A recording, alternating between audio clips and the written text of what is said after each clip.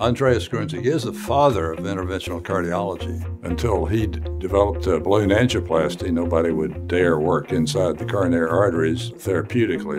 Gruentzig was a remarkable guy. Very flamboyant, strong ego.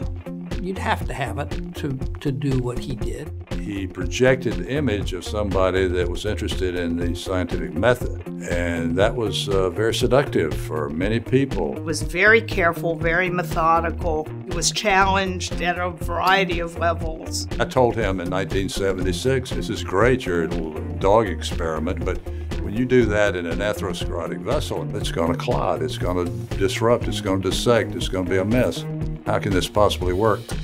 The next year, he presented the first 4 patients. And the most dramatic one was this left main patient with a tight stenosis, showed the angiogram, balloon goes in, blows it up, bang, it's open. And everybody was totally shocked and astonished.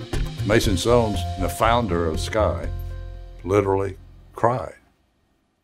Early on, I think, the surgeons thought we were going to fail. I had 5 of my 6 attendings when I was a fellow say, I don't want any part of that. That's not going to work.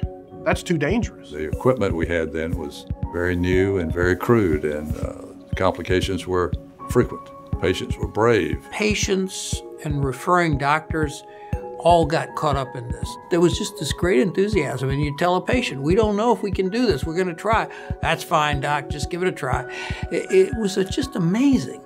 Of course, all along the way, these new innovations and new ideas needed to be managed, because you can't just do things on patients without having some proof. Mason Soames gets credit for the first coronary angiogram. Then Mel Judkins was a radiologist, and he used all the techniques for catheters from the legs. They actually saw that there was a real need to have a society that stood for quality. And the SCAI, or it was the SCA initially, was developed. SCAI was very important in the development of the specialty.